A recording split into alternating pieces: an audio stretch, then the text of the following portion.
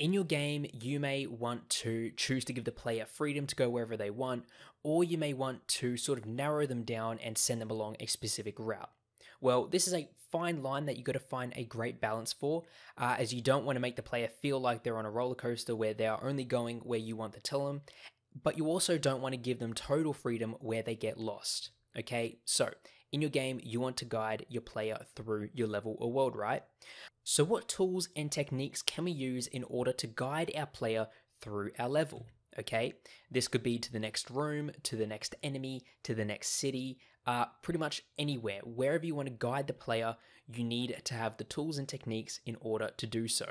Now, the most obvious method is to just have a large arrow pointing in the direction that the player needs to go, or basically bordering off everything that you don't want the player to wander off in. Now, the problem with this is that this can break immersion and make the player feel like they don't have the freedom to go where they want, or that they aren't making these choices on their own. So sometimes you want subtle guidance so that the player feels like they discovered something on their own. That's what you want to do. You want to make the player feel like they have discovered that, okay, this is the way I need to go, where in reality, you are actually putting the pieces in place so that they go there.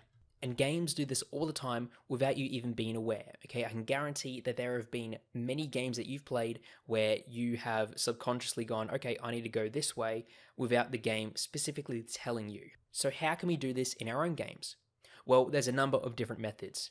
First of all, there is light, and light is very powerful as it directly draws our attention. Looking at this image here, you straight away know which direction the player needs to go in. Okay, they need to go straight and towards that light there, as it is grabbing our attention.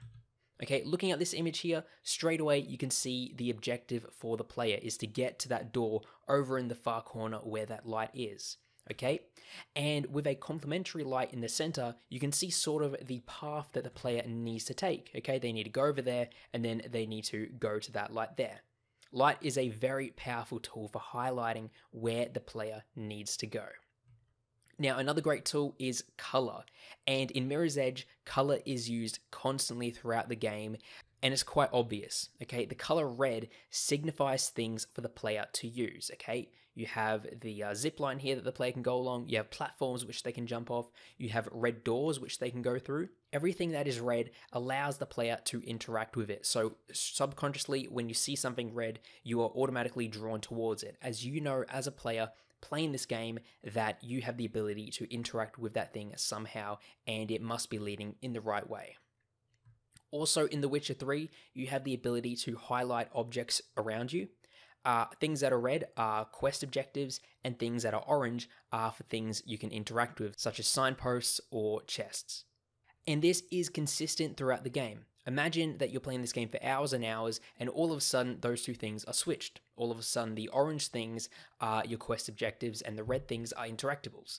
Okay, that is going to mess up your brain and confuse you quite a bit. So using certain colors consistently throughout your game can be used to guide and assist the player. So the moment they see that color, they know its purpose, they know why they should be going over there, and you don't need to directly tell them, okay, you need to go here. Instead, you could just show them a certain color and they'll go, okay, I need to go over there, which is what we can see in Mirror's Edge.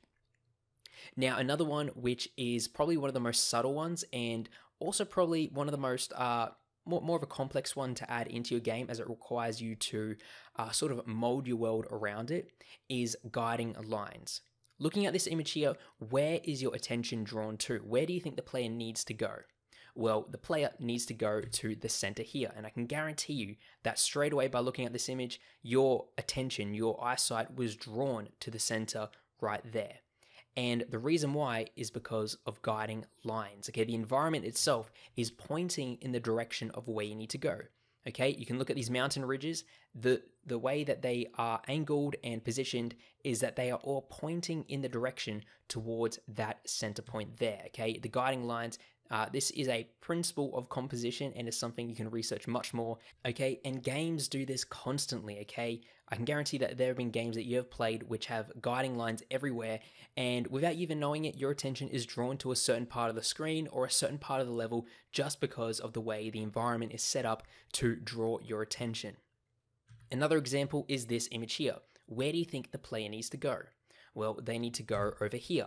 And that again is due to guiding lines, okay? We can see that these arrows are pointing in the direction that the terrain and that the world is sort of forming around where the player is standing, okay? We can see the mountain ridges in the background are pointing down to that point there. We have the road ahead of the player, which is leading up there. We also have the tree's shadow and the rocks to our left, which are pointing in that direction as well.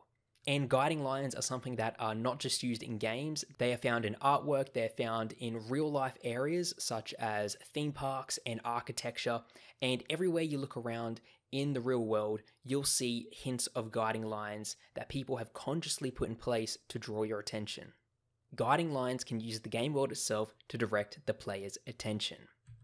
Another one is also landmarks. Landmarks are great at automatically grabbing a player's attention, okay, and sort of giving magnitude to a specific location that the player needs to go to. Okay, for example, in Skyrim, when you go over the mountain, the first thing you see is the city of Whiterun, and that is your objective in the game. That's where you need to go, and everything around it is pretty much flat or very distant, except for this city here, which automatically grabs your attention, and instinctively you think, okay, I need to go there. The same thing for many Ubisoft games, okay? There are large towers everywhere which allow you to climb up to them and then discover surrounding objectives, okay? And that is because you can see these towers from a great distance. Landmarks can be used as a destination for the player or even as a reference point in the game world. If you want to learn more, here is a number of different resources you can check out. An Architectural Approach to Level Design is a great book which goes over designing your levels from an architecture's perspective. It goes over guiding lines, composition, landmarks, all these things that we've talked about here. It goes into great detail in that book. As well, we have a couple other resources here which you should definitely look into. And even some definitions you can go ahead and Google in order to further your level design and game design knowledge on guiding the player. So, thank you for watching.